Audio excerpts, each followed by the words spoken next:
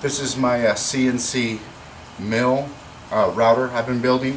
You can see here it rolls pretty smooth. I have it on two 20mm ball bearings.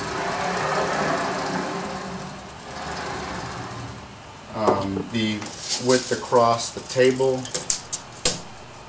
fact, I'm just using the plywoods. Let's see here. It is 26 1/4 across. Interior dimensions are 23.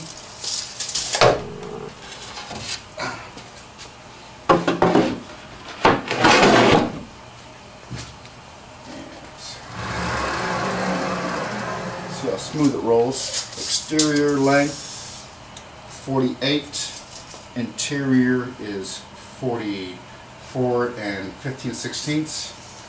I have not built the X-axis lead screw, nor the Y, nor the Z. You can see here, if you come around over here, you can see the tolerance, the gap between here and here. It's pretty close and it's nice and smooth. It also comes with this table, which the table is 32 inches tall by 62 inches in length. It comes with these oak boards here, and the distance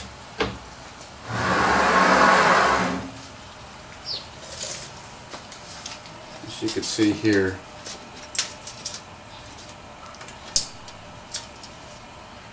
I don't know whatever you're looking for as far as distance, but this gives you an accurate description of how far it is from the tabletop. So from the bottom of the Y, you can see where it's at. Anyways, this is the CNC router I've been working on. This is made out of 80/20 aluminum. The unit probably weighs about 90 pounds. It's pretty heavy duty. So any questions, just give me a call.